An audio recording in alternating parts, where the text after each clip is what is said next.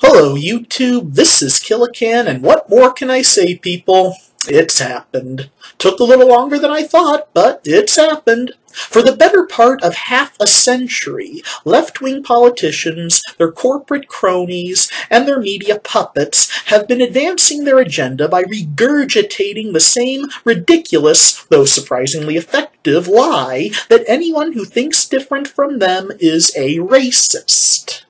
And if, God forbid, any non-white people aspire to conservatism, they are branded traitors and shouted down with names like Oreo and Uncle Tom.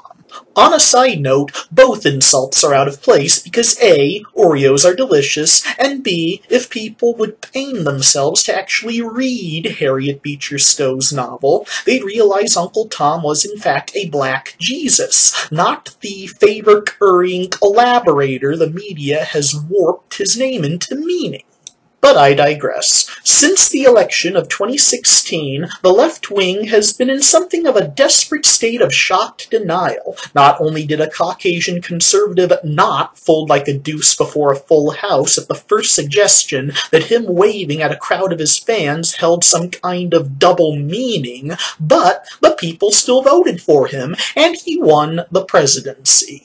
Ever since, despite clear evidence that a change in rhetoric was in order, the unholy trinity of politicians, corporations, and media have only doubled down. Despite all the polls, rating, and courtroom victories of the current administration, the vastly improved economy allowing ethnic minorities to find solid employment and stand on their own two legs instead of crawling on their knees to the welfare office for scraps, the left stubbornly clings to their delusions of moral and intellectual superiority.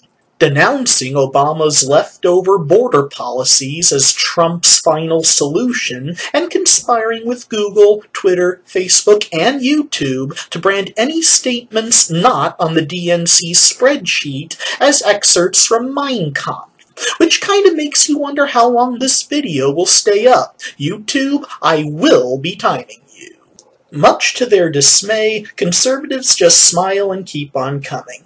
And what with their silver bullet no longer having the desired effect on their opponents, the frenzied left have now turned their sights on each other. That's right, outspoken activist barkeep turned House Rep Cortez has leveled an accusation of racism against her own de facto party leader, Nancy Pelosi. The lynch mob has quite literally turned against itself, and I must say I saw this coming a mile away. It's actually a very common trend in left-wing endeavors. Stalin did it. Hitler did it. Yes, he was a leftist, you history-denying twits. Mao Zedong, Pol Pot, and every other Marxist-inspired despot has made a show of turning on their own lackeys the minute they hit the first speed bump. The American left wing have definitely reached a turning point, even if they themselves haven't realized it. Is this a sign of their impending collapse? I doubt I'm that lucky. But they are long past the point of something having to give.